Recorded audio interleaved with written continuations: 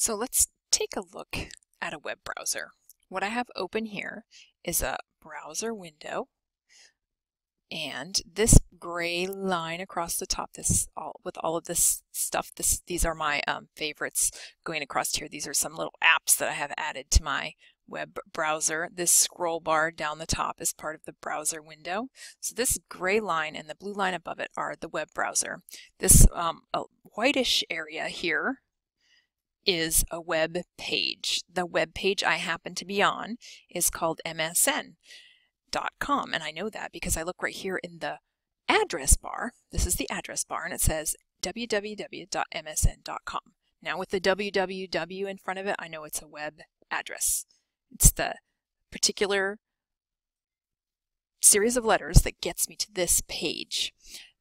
It used to be that we always had to type something in the web address bar. We had to type it exactly, and it used to be much more difficult than it is now. Now that we have modern web browsers, we can type actual searches in the address bar.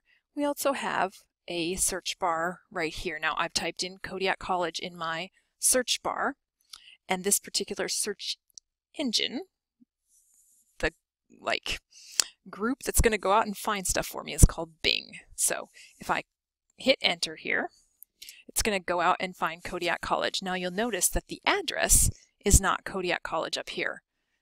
I have searched on Bing for Kodiak College, and I have a page with some results on it, but I'm not actually at the Kodiak College webpage yet.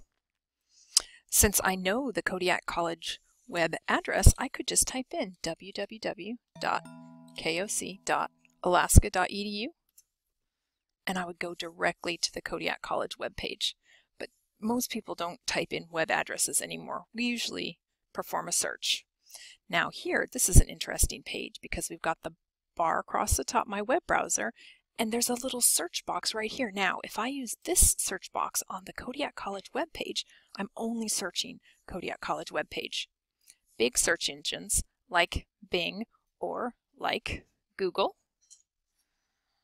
search the entire web. They search the internet. They go much farther. So now, this browser that I'm using right now, I'm using Chrome. Some people use Firefox. So I've got some pictures here. Here's a picture of the Firefox browser. If you're using Firefox, you'll see something like that. If you're using Internet Explorer, you're going to click on the big blue E. And if you're using Google Chrome, you'll click on something that looks like that colorful representation. So hopefully this little video has made a bit clearer what the difference is between a web browser, which is the way you get on the internet, this big window here, and a web page, which is the white area inside where you go. It's the place where this address brings you to.